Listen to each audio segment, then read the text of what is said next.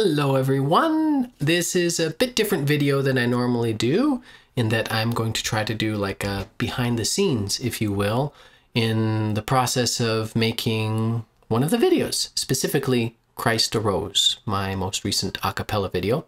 And I'm hoping to make this video fast. This is like I don't know what take it's been in my testing to try to do this, but I'm hoping to do it fast because I hear supper is ready and I don't want to be too long, so maybe it'll force me to be quick. Anyway, I'm doing this in answer to the Workman boys, actually. Matt, Mark, and Luke might be the ones most interested. Mark and Luke were commenting that they were wondering, how do I do the layers, like the four of me? Like, can I touch myself when I'm there in the video? So I thought I would open up the song in my program, Adobe Premiere and After Effects, and show you how I roughly lay it out and how I go from there to the effects to get the desired outcome, shall we say. So I'm going to cut over to my desktop now, and I hope my sound is working fine. My last take, all of a sudden the sound started going really yucky, and I'm very particular about the sound being as good as I can be when I know it can be better than what all of a sudden happened. It was just weird. It was like all of a sudden the gain went really high, but I'm wasting time. Now, here is the project. And this is, first what I do when I'm figuring out a song is I just roughly figure out in my head how I want to layer things, how I want to have my faces or my whole body set up for the shot. And I knew in this song that I wanted to have my four heads set up there just like singing to each other, shall we say, and then the text appearing, and then I'd cut over to a full body shot for each version of me, layer of me. And what I do first is in Premiere, I set up this is a sequence here. I set up a rough sequence where I roughly lay out where the videos I will want them to be. And then, so this is like I'm laying out the whole song. I have down here, you can see this is the Christ Arose master audio file. And that way I can line up the video parts exactly how I want it, put where I'll have the fades, where I want them. And then I can move on to adding the effects. Now, maybe I'll cut back over here. When I'm preparing for a video like this, if you think of the video in Christ Alone a cappella, I used a green screen for that video, but to be totally honest, I have since learned if you know that your background is going to be dark, like just black all behind you, do practical effects, meaning just try to light yourself as direct as you can and make your background as black as possible. If you have a white-walled room, it's going to be hard. But it doesn't have to be black walls. Just dark walls. Downstairs we have pretty dark brown paneling, and so normally I would try to do that. That way you can just add some contrast. I mean, the other trick is if you know your people, your layers, like for me, my 4 layers of me, if I know that I'm not going to throw out my hands and cover each layer with each other, like if I'm not in front of another layer, green screen is not needed. It's just have a black background behind you. If you have a black drop cloth behind you, that works very well too. Because the trick is you can just contrast out the dark behind you and it just becomes pitch black basically. So it's beautiful. It's very practical. When I was preparing for this video though, I was setting the lighting up, and really all I ever do is usually just one light, keep things simple, get it the way I want it to look. And the problem being though, I couldn't make my light not shine on the wall behind me. And I was like, I don't think I can darken that out enough. At least for the way I thought I would have to do the heads at the beginning, where they're all 4 heads set up there, or of my faces, shall we say, zoomed in. So I was like, I think I better drop my green screen behind me. So that's why I went with the green screen. So now if we go back to the sequence here, you can see I've laid out each of my parts here the way I wanted them. And the next trick is, once I get all the parts the way I like in this sequence, I make a copy, and this is going to be like, shall we say, my master from what I work. And then I take all of these parts and I combine them into what's called an After Effects composition. That takes a little bit for the computer to think, but it opens up after Adobe After Effects. And here's the composition for the 4 heads. Now you can see that I've already done the work of making them look the way I want them to, but I'm going to pick apart to show you what it really originally looks like. If we turn off my effects, and I'm also going to turn off the mask, this is what the original video looked like, because my camera was set up this way, right? Very wide. So, but I wasn't worried about, you know, let's go back here as an even better example. Base intro. Here's this is what I looked like when I was standing there behind the camera or in front of the camera. I wasn't worried about, oh, my laptop's visible, the table's there, oh no. No, I knew all I wanted was this. So that's fine. What I did then was, once I'd figured out, oh, look at this. I really, if I just add a mask, the look I was shooting for was like a light, a spotlight was shining on each person. And I was like, well, I can achieve that with just a simple mask. So I created a mask using this mask tool. And I hope I'm not going into great detail in a way that people go, oh, I'm never going to do that. You don't have to tell the whole process. You can jump ahead in each part if you want to. This is going to be as long as it winds up, and take it as is. I don't want to do any fancy editing. I just want to get it done. Warts and all, if you will.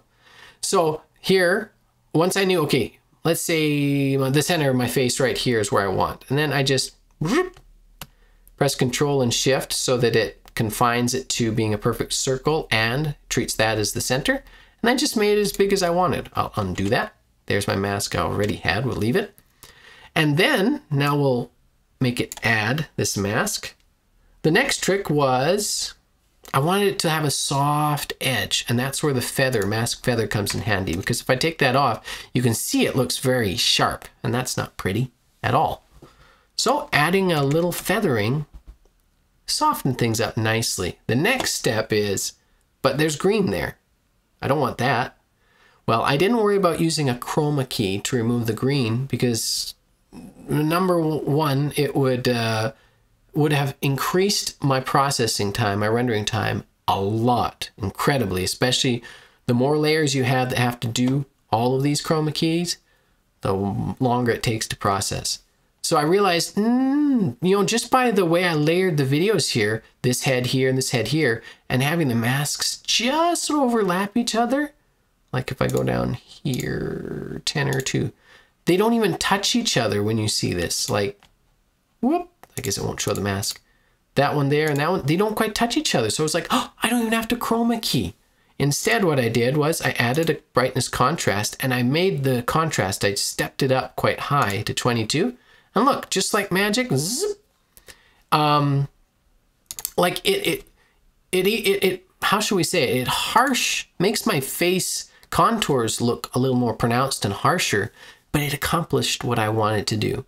And if you hadn't seen the previous result, you wouldn't know that, you know, what's missing from my face, shall we say. So that was simple there. Now, one next step was going, oh, when I zoom in, uh-oh, I see some green fringing from the green screen. And I figured out if I just changed the color of that with this change color filter or effect, zoop, just like that, by desaturating the green, I picked a dark green color to change, and then I desaturated it somewhere here, there. Oh, sorry, saturation transform, yeah, desaturated. And it just removed the green. Now, mind you, if you know what it originally looks like, you could say, oh, whoa, you removed the natural pink tones in your hair and stuff, you know. But the objective is getting rid of the green so it doesn't ruin the illusion. If it messes with my hair and it's not anything super much to worry about, that's okay. And that's all it really took for all these heads here, the face shots here. And then inside Adobe Premiere, I just added the text here with its own effect. So I like using Premiere for the text work, because then I can see the timing for my video, play it along, and time the text accordingly. The next parts for all the verses, again, I used the trick of combining them all as an After Effects composition. So then that's this pink part here. And then over here in that composition, if it will load, it does take some time.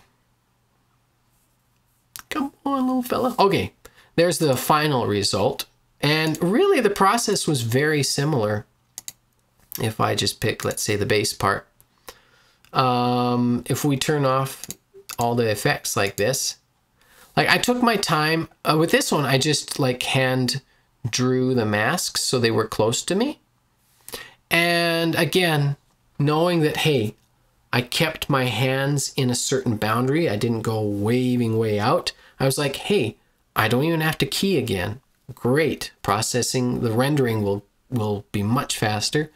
So I just create a boundary. That way this, because once again, if we go over here and you see the original, where is the original? Where is the original? Original, there it is. No, I'm coming. Sorry. I'm just doing a video. So you go ahead, carry downstairs. Tell mommy I'm almost done. I hope. This is life, folks. You get what you get.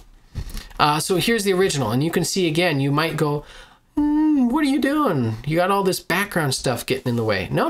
I know all I want is about this far and this far. So that's what you focus on. What you're trying to achieve. If the outside fringes of your video aren't a problem, great. Then we cut back over here. I masked around it a little closer. And then it was simply a matter of going, well, contrast worked last time. Boom. There goes most of it to black. Check the fringing again with the change color. And I just copied it from the other composition, the other parts. And now the last step with this was going, hey,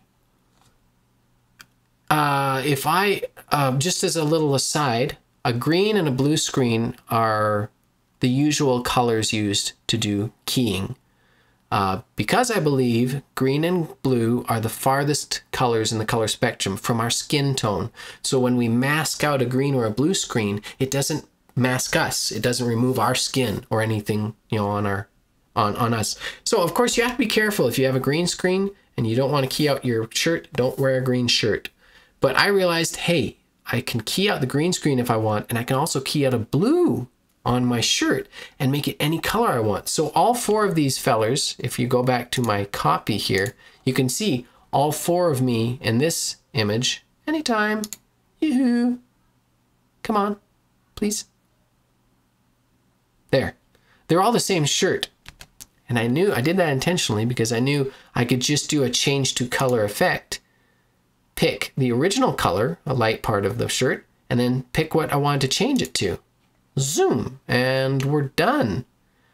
That is one of the handiest little tricks with this software that you can do. In this way, you can have any color shirt you want with just one shirt. And really, to be honest, that's about it. That's all I did.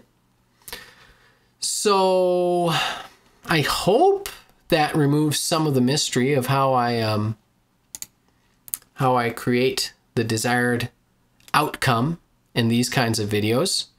As I said, I complicated my life a little more than I needed to way back in the In Christ Alone a cappella video. Using a green screen if I don't have to is pointless. Someday I would like to use a green screen for some kind of cool effect, maybe like a cartoony look of me, the characters, or whoever. Maybe the kids will want to do some play or something someday we can think of. Some Bible characters or something. Maybe like David and Goliath we could do. And we could even have like painted scenes to work against. That's where it could come in very handy. But my suggestion, and this, take this for what it's worth, this isn't really, Workman guys, this wasn't really what you asked about too, but if you ever thought of doing something like this, my simple suggestion is, if you can do effects practically, meaning you don't have to do digital effects, like taking out stuff with the computer, go that way. I've seen another fella do a cappella Christian songs And I'm not sure where he's from. If he's from Africa somewhere or Jamaica, I'm not sure. But he does it very practically like I do it there, like where I try to just space myself out in a video, and you don't have to do green screen work. Like he'll just sit himself on couches around in his living room, and so all he has to do is set up his camera in one place. Then he sits himself down for the bass part, moves over, sings this tenor part, and then sings the other tenor part, and sings the baritone part. That's just the way he did it. And it's great. All you have to do is take all the clips and crop them, in the right boundary with each other. No special fancy effects. What I'm really impressed when he does it is the trick I find when you're dealing with natural lighting, like he often is in his videos, is how the sky, like your lighting source, if it's an uncloudy day, great, but you have to be quick about recording because the lighting will change depending on where the sun is in the sky, right?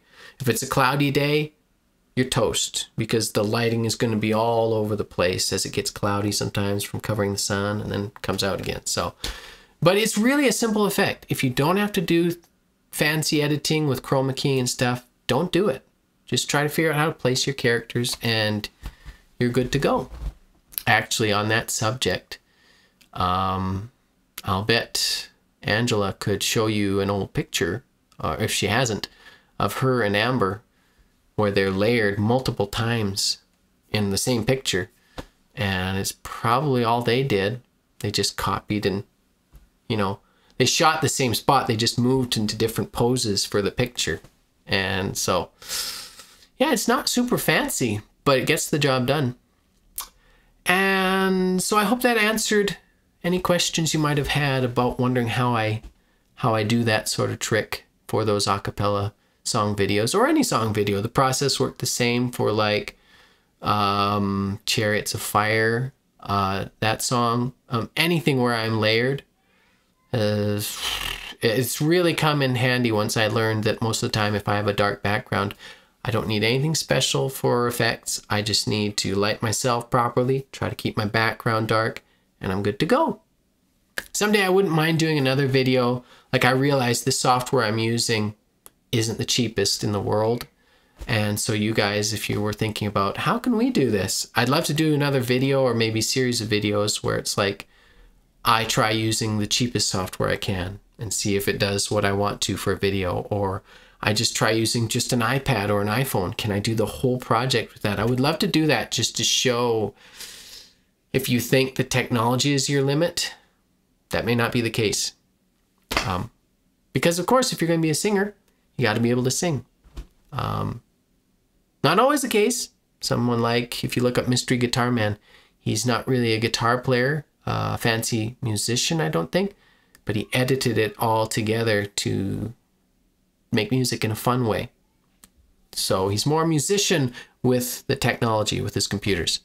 But I am getting totally sidetracked, guys. I hope that was good for you, all you workmen fellas. Hope you enjoyed that. If it was too long and boring, my apologies, but I thought I would try to answer your questions this way. And anyone else out there who's watching, I hope you enjoyed it too. I hope it was informative, and I'm going to get going down to supper. Take care, everyone. Hopefully see you soon again in another video. Till next time, bye-bye.